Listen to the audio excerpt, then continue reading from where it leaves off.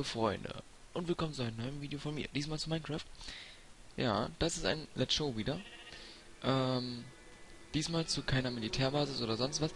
Ich habe mir vor, sagen wir mal so, jetzt mittlerweile so 6 Stunden, habe ich mir eine kleine RPG-Welt zusammengebaut.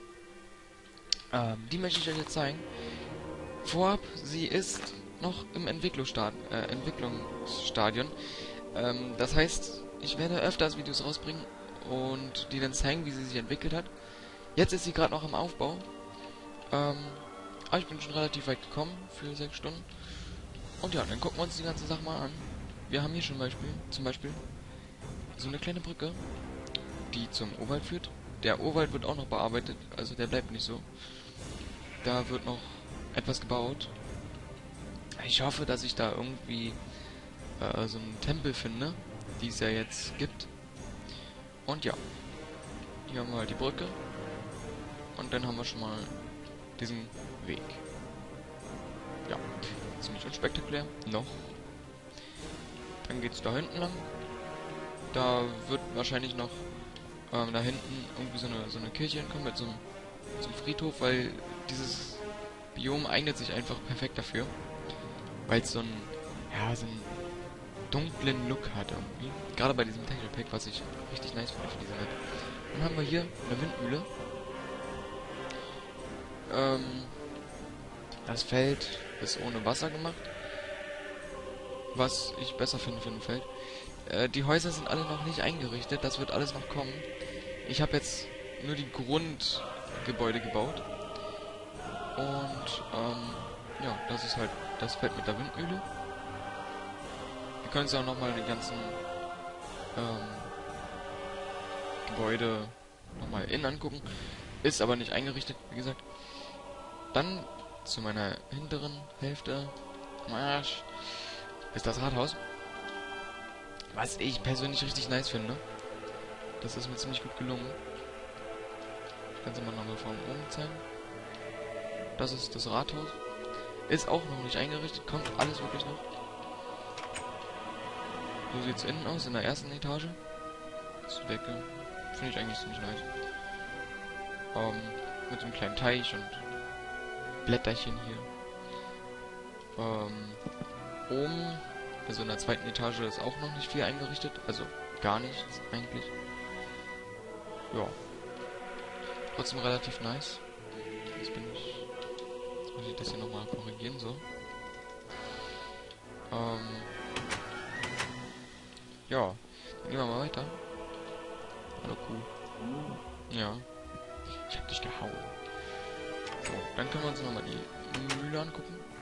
Mühle. So sieht das innen drin aus. Hier mit diesem Mühlwerk. Ich glaube, so heißt das Mühlwerk. Ein paar Kisten, nichts drin. Workbench. Und da oben ist halt dieses Ding rüber zum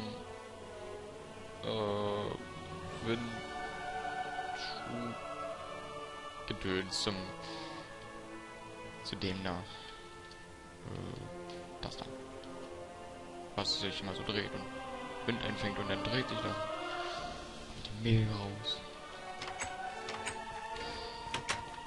So, gehen wir mal weiter. Hoch, springen. Dann haben wir hier ein weiteres Haus. Das finde ich ehrlich gesagt nicht ganz so schön. Aber ist auf die Schnelle entstanden. Mit so einem kleinen Teich hier vorne noch so. Ist auch noch nicht eingerichtet. So sieht es aus. In der zweiten Etage gibt es auch noch etwas, aber nicht viel. Mit einem Bettchen. Ein Tisch. Sehr einsam. Der Tisch.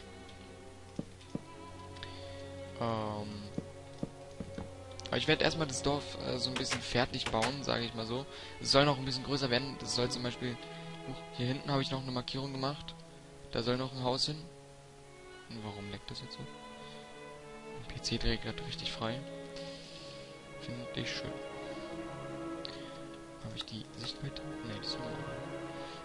Da soll halt noch ein Haus hin. Und auf der anderen Seite vielleicht auch noch eins und dann geht es da hinten noch so ein bisschen weiter. Muss ich mal gucken und ich sehe gerade, dass dieser Urwald sich extrem weit streckt. Das bietet sich vielleicht ziemlich gut an. Sonne. Gut. Dann gehen wir mal weiter. Na nun. Ja, ich habe noch die ganzen Bäume hier gepflanzt und ja, die wachsen halt und wachsen und wachsen und wachsen, ey. Das ist nicht normal. So, dann haben wir hier hinten so ein bisschen versteckt im Wald, obwohl versteckt nicht, weil da hinten fehlen noch Bäume. Kommt alles noch. Die Schmiede. Da habe ich Schmied geschrieben. Waffen und Werkzeuge. Auch ganz schnucklig eingerichtet mit dem Hühnchen. Ja, mit Ofen halt, Werkzeugen an der Wand. Eine Karte, warum auch immer. Brauche auf jeden Fall. Das ist ganz wichtig für den Schmied. Workbench und Ofen. Amboss. Kühlwasser für das Stahl, wenn es... Also. Schlafzimmer.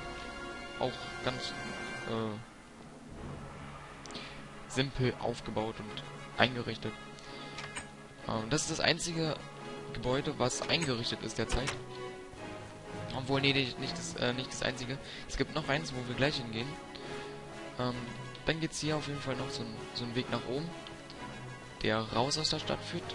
Der wird auch noch wohin führen. Wohin, weiß ich allerdings noch nicht genau.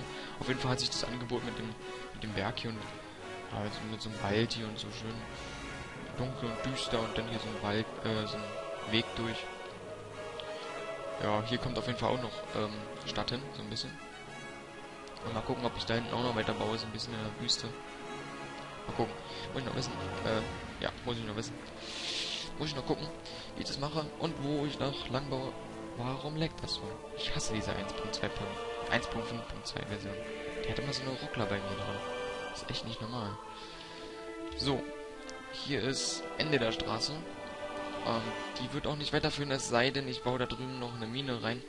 Aber ich glaube, das wird sich nicht anbieten. Warum, seht ihr jetzt? Und zwar habe ich mir diesen Berg hier ausgesucht für eine Kleinigkeit, die ich unbedingt mal bauen wollte in so einer RPG-Welt. Passt zwar nicht ganz ins Konzept rein, aber weiß ich nicht. Und ich werde das wahrscheinlich auch noch ein bisschen nach hinten verlagern, also irgendwie da hinten hin oder so. Weil es ist doch ein bisschen sehr nah an der Stadt dran. Aber ich wollte es einfach mal mit einbauen, weil ich finde, das passt irgendwie dazu. Und was ich mir da eingefallen lassen habe, was ich unbedingt dahin bauen wollte, sind noch ungewachsene Bäume, ist das hier. Auf den ersten Blick sieht man nicht viel, oder erkennt man nicht viel, aber das hier ist ein Hexenhaus. Warum Hexenhaus? Keine Ahnung, ich habe mir vor kurzem Hänsel und Gretel Hexenjäger angeguckt und seitdem will ich irgendwie so ein Haus nachbauen. Und weiß ich nicht, das passt irgendwie, dieser Berg hier, guckt so über alles so rüber, dann musste ich einfach hier ein Hexenhaus hinbauen. Und hier steht auch schon, komm nur herein, mit Absicht falsch geschrieben, weil Hexen sind halt strohdoofe Tiere. Ja, ich sehe sie nicht als Menschen an oder so. Das sind einfach nur hässliche Kreaturen. Hier haben wir halt diese Hütte und das war mir ganz wichtig, dass dieses Holz nicht immer nur in eine Richtung zeigt, sondern bei so einem Hexenhaus ist meistens, wenn die im Wald gebaut sind, immer so aus verzweigten Ästen und so. Und das soll halt so ein bisschen das darstellen und so. Und ja, hier sieht man halt auch schon die ganzen Tränke und der Braustand und der Kessel und noch ein Kessel, der gerade auch so ein bisschen schäumt, also nicht schäumt, sondern diesen Rauch abwirft, den man mal so kennt. Leider kann ich hier kein Feuer machen, weil eigentlich wollte ich das da unten mit Feuer machen. Aber es geht halt nicht, weil hier alles halt aus Dingens ist. Und eigentlich ist sie auch eine Hexe, aber da man die leider nur auf einfach spawnen kann, ich kann es mal zeigen, die müsste, da, die verschwindet immer, finde ich extrem scheiße, dass die nur einfach so sind, weil ich will nicht, dass im ganzen Dorf Zombies und so rumlaufen, das ist doof. Ja, und naja, deswegen gibt es halt keine Hexe. So sieht das Ganze aus. Und hier wollte ich halt anfangs, weil das ist der gleiche Berg wie hier, warte, Straße, da. Und wollte ich die Straße eigentlich so weiterführen hier durch. Also die Bäume kommen dann natürlich wieder weg. Und dann wollte ich hier eigentlich so eine Mine reinbauen. Aber ich weiß nicht, ob sich das so wirklich anbietet mit dem Hexenhaus oben drauf. Deswegen bin ich da so ein bisschen am Zweifeln. Entweder lasse ich die Mine weg und baue die irgendwo dahin oder da hinten oder so. Oder ich pflanze einfach das Hexenhaus ein bisschen weiter weg, weil ich finde es sowieso ziemlich nah mit dem Hexenhaus an der Stadt. Da muss ich noch ein bisschen gucken, wie ich das mache. Aber ich glaube, das Hexenhaus bleibt da. Und dann muss ich die Mine woanders hingesellen. Ja, ich finde, das passt einfach zu diesem Berg hier oben. Und wenn dann hier noch die ganzen Bäume gewachsen sind, was ja einfach nicht tun. Das war zu nah. Da noch einer hin. Will ich noch eine Tanne hier hin haben. So. Wenn dann hier noch die ganzen Bäume sind, dann wird das schon... Ja, wird schon was Schnuckliges hier oben. Ja, das war's eigentlich auch schon wieder mit meiner kleinen Welt hier. Wie gesagt, ich habe nicht viel gebaut, ich habe auch nicht wirklich was eingerichtet. Aber für den Anfang sieht das schon gar nicht schlecht aus. Ich wollte noch erklären, dafür mache ich eigentlich dieses Video, warum in letzter Zeit keine Battlefield 3 Videos mehr kommen. Oder generell keine Videos. Ganz einfach aus dem Grund, ich habe in letzter Zeit ziemlich Probleme im Internet. Das ist irgendwie von Tag zu Tag immer schlechter.